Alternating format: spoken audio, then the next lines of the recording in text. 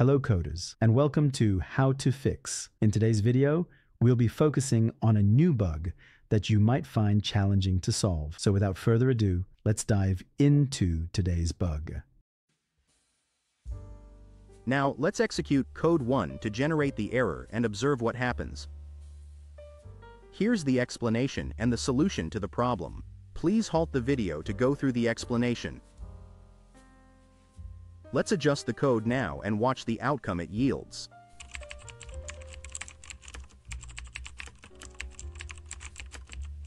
And presto, the code works perfectly and our output is just what we anticipated.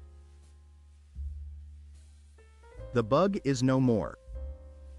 That's all for today's session. If you found this guide beneficial, please like the video and join our channel for more how to fix coding videos. Always stay eager, continue your learning journey, and enjoy your coding experience.